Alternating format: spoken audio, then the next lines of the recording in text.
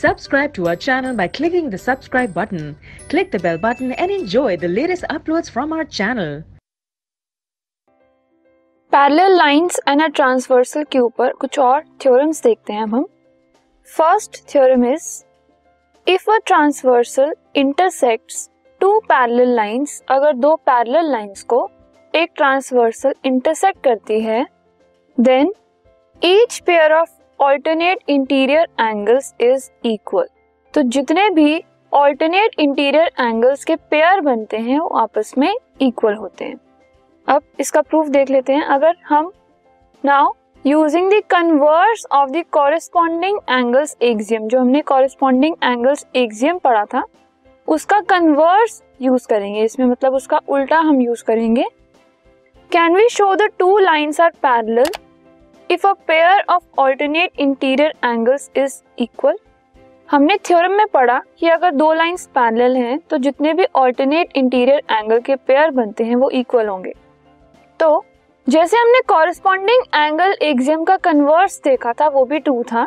सो ऐसे ही अगर हम इस थ्योरम का भी कन्वर्स देखें कि अगर ऑल्टरनेट इंटीरियर एंगल्स इक्वल हैं तो जिन लाइंस पर वो बन रहे हैं वो पैरेलल होंगी।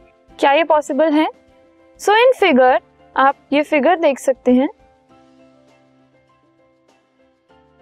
इसमें आपके पास दो लाइंस हैं ए बी और सी डी, और दो एंगल्स बन रहे हैं, angle B Q R and angle C R Q, और पी एस एक लाइन उनको इंटरसेक्ट कर रही है ए बी और सी डी को।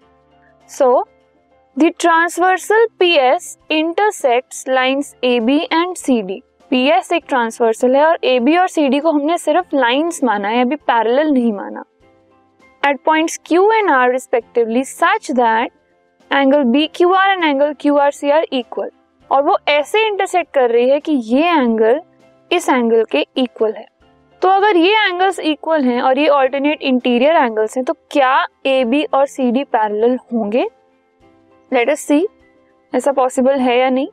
Angle B Q R is equal to angle P Q A.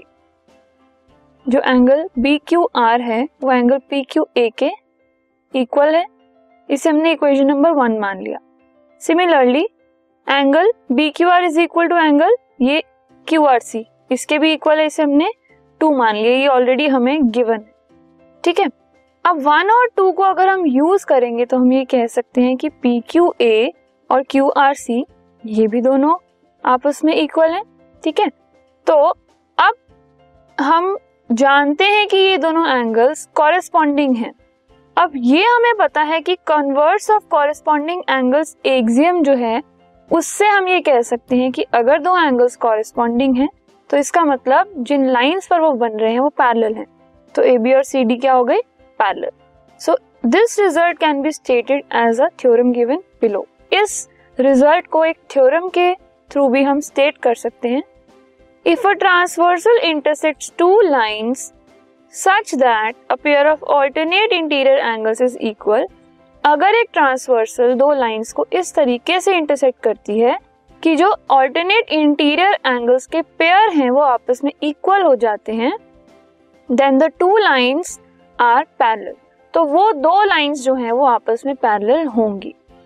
In a similar way you can obtain the following two theorems related to interior angles on the same side of the transversal। इसी तरीके से दो और theorems बनती हैं जो कि हम जो ट्रांसवर्सल है उसकी सेम साइड पर जो एंगल्स होते हैं उनके ऊपर बेस करके उनको स्टेट कर सकते हैं।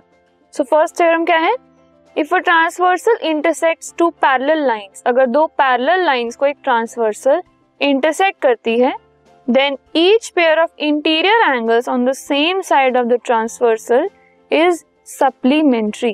मतलब अगर ये दो पैरेलल लाइंस हैं और ये एक ट्रांसवर्सल है तो एक तो पेयर ये हो गया सेम साइड पर, इनका सम भी 180 डिग्री होगा, मतलब इन दोनों को मैं प्लस करूंगी तो 180 डिग्री आएगा। और अगर सिमिलर सिनेरियो में मैं इन दोनों एंगल्स को लूं तो इनका सम भी 180 डिग्री आएगा अगर ये लाइन दोनों पैरेलल होंगी। ठीक है, एक और थ्योरम देखते हैं। If a transversal intersects two lines such that a pair of interior angles on the same side of the transversal is supplementary then the two lines are parallel. इसका भी कन्वर्स ट्रू है कि अगर दो lines, कोई भी random दो lines और एक ट्रांसवर्सल है, तो ट्रांसवर्सल की एक ही साइड पर जो इंटीरियर एंगल्स है अगर उनका सम 180 डिग्री है तो वो जो दो रैंडम लाइंस हैं वो दोनों आपस में पैरेलल होंगी। सो ये पैरेलल लाइंस और ट्रांसवर्सल के ऊपर बेस्ड कुछ इंपॉर्टेंट थ्योरम्स हैं जो आपको आगे बहुत काम में आएंगी।